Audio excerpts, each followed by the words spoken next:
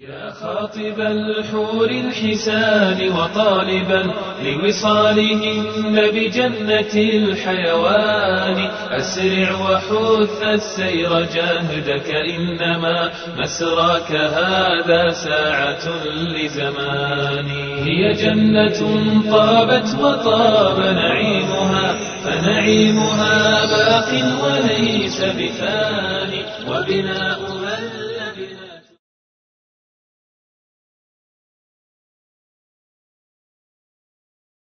بسم الله الرحمن الرحيم الحمد لله وصلى الله وسلم على نبينا محمد وعلى آله وصحبه وسلم ما بعد.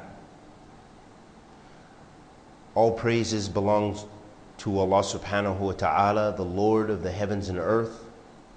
We'd like to thank our Lord subhanahu for blessing us with another opportunity to share the message of true Islam with our brothers and sisters. And may Allah subhanahu wa ta'ala put blessings and barakah in this gathering and bless this to be of benefit for us and for you as listeners.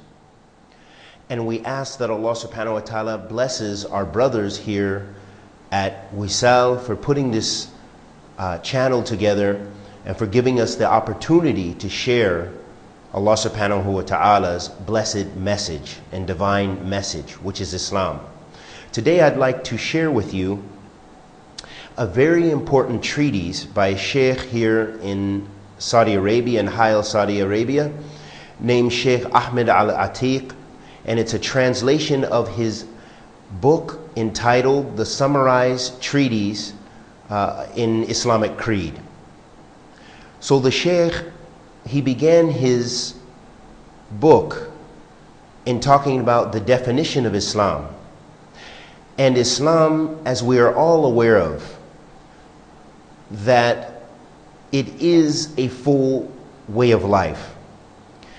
And Islam requires that our hearts be present, that we utter the shahada on our tongue, and that we practice on our limbs. This is what entails iman, true faith in Islam.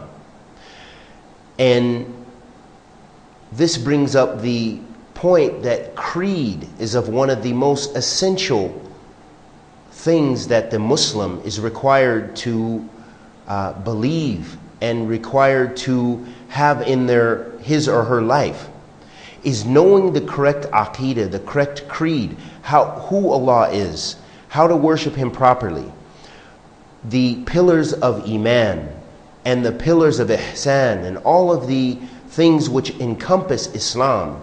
This is imperative for a Muslim to have true understanding and the correct understanding so as not to be led astray. The Sheikh began in his treatise by defining Islam. He said the definition of Islam, it is to surrender to the oneness of Allah and strictly following Him in obedience and avoiding associate partners in acts of worship, meaning shirk and its people. So he began by defining for us the true meaning of Islam, which is to submit to the oneness of Allah subhanahu wa ta'ala and strictly obeying Him and avoiding shirk or polytheism in all of its various forms and the people of polytheism. Because when we mix and associate ourselves with those who associate partners with Allah subhanahu wa ta'ala, it will definitely affect us. It will have an effect upon our hearts. It will have an effect upon our manners and our morals and our values. So Islam prevents us from this kind of interaction except when absolutely necessary.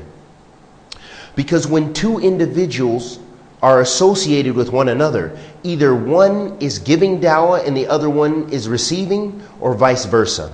So Islam calls us to adhere strongly to the commandments of Allah subhanahu wa ta'ala and avoiding shirk in the people of shirk. The pillars of Islam are 5, as we're all aware of.